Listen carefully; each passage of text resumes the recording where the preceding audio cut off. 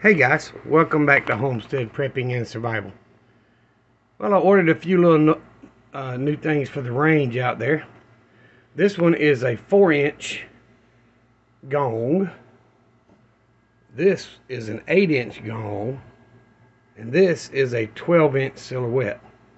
Now, I've got a 18 or 24, something like that silhouette out there on the range.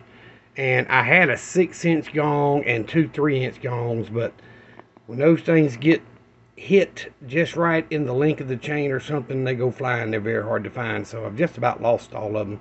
The silhouette's still there, of course, but anyway, decided I'd do some business with an American-owned and relatively local company, and fairly impressed. I ordered them Monday, they shipped Tuesday, and here it is Wednesday evening. Oh, wait a minute. No, let me back up. I ordered them Sunday evening. They shipped Monday, and they were delivered to my workplace today, which is where I have most stuff delivered since I'm, not necessarily home all the time.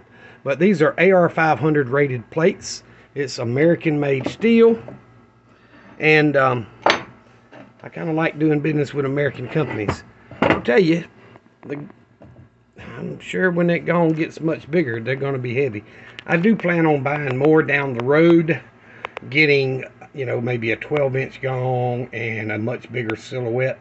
But if you can hit that 12-inch silhouette from 100 yards, shouldn't be a problem hitting life-size target at 400 or 500 yards, because, that's considerably difference in size. But also, I ordered something that I've been waiting on in order to start reloading 223.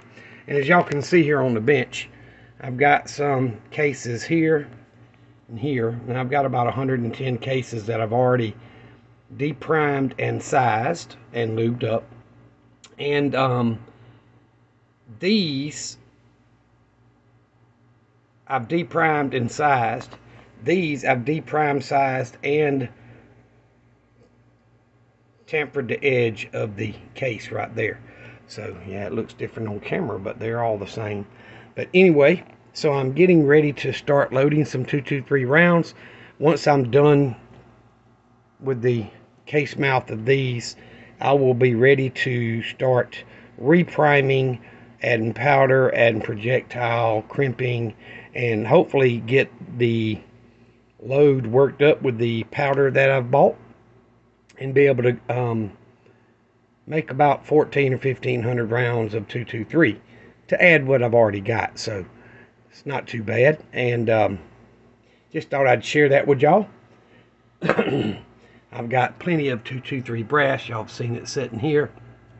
It's a little over 1,000 rounds, and this is what I've already gotten out and lubed. So I just stopped at 100 because it's probably going to take 10 or 20 rounds to get the load worked up right, how many grains of powder and so on and so forth, length and all that, till I find what works best in my gun. And I will be working on that later this week and probably the weekend and maybe next week. But when I actually get done getting it all worked up and ready, I will do a video showing y'all step by step how to load 223/5.56 round. So these are just mixed head stamp rounds, but let's see if you can see that. You see it actually says 223 right there, but without holding it a little closer, I can't tell you what else it says. Oh my goodness. So that's a Remington round, and it does say 223 right there. So just mixed cases, and I have ran them through my Frankford Arsenal rotary tumbler. It's probably been 6 months or more ago, so these may get another cleaning before I actually start to prime and load them. But either way, I just wanted to do a quick video. That's something else I ordered too, was another check gauge here where you can,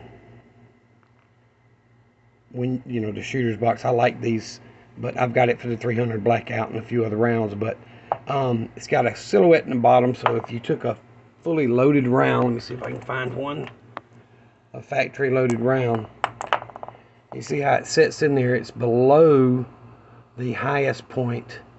I can feel it at the bottom where it's just barely a lip, but yet it's still below the middle. So that case actually works out well, and then the tip barely protrudes, so I can see that I'm getting the case to length and all of that the way I want it.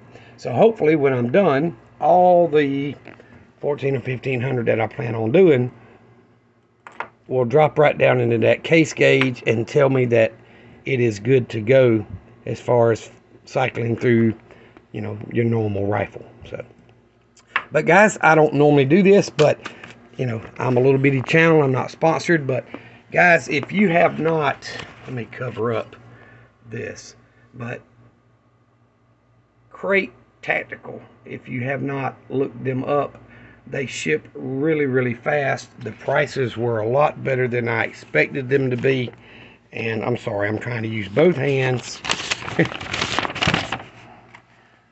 And if you are needing some steel targets or target stands, they got a thing they call an elephant holder that'll has like the snout of the elephant that goes through the hole.